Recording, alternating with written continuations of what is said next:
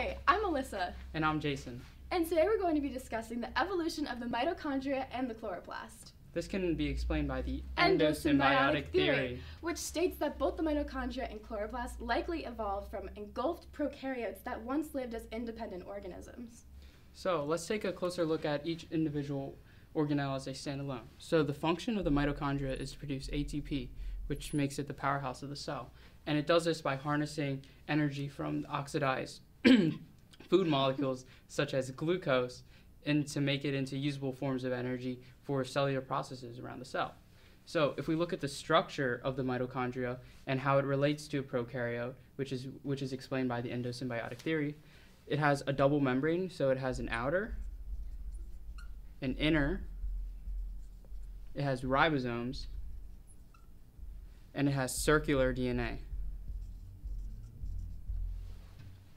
It's really interesting because similarly to the mitochondria, the chloroplast also has similar structures to prokaryotes.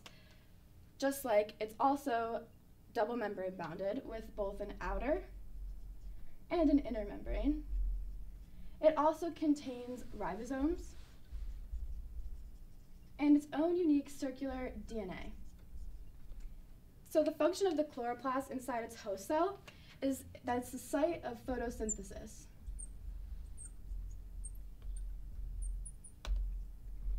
And so this biological process takes place here in these circular stacks of granum, which make up one tall thylakoid. And so during photosynthesis, the chloroplast converts sunlight into usable energy, just like the mitochondria, to fuel further cellular processes. And so we pose this question: why would an ancestral eukaryote even engulf a mitochondria or chloroplast in the first place? Well, let's look at this figure right here for the endosymbiotic theory.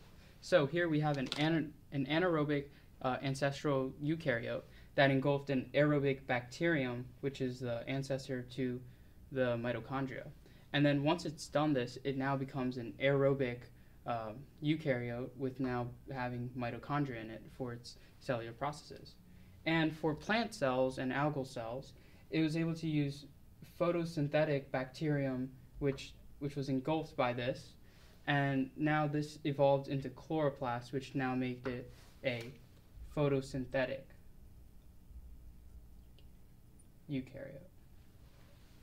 In addition to this endosymbiotic theory that Jason just mapped out, some other supporting evidence to this theory is that both the mitochondria and the chloroplast replicate through fission, just like bacteria cells. In fact, the host eukaryotes actually have to regulate the tendency for the mitochondria and chloroplast to rapidly replicate, just like bacteria do.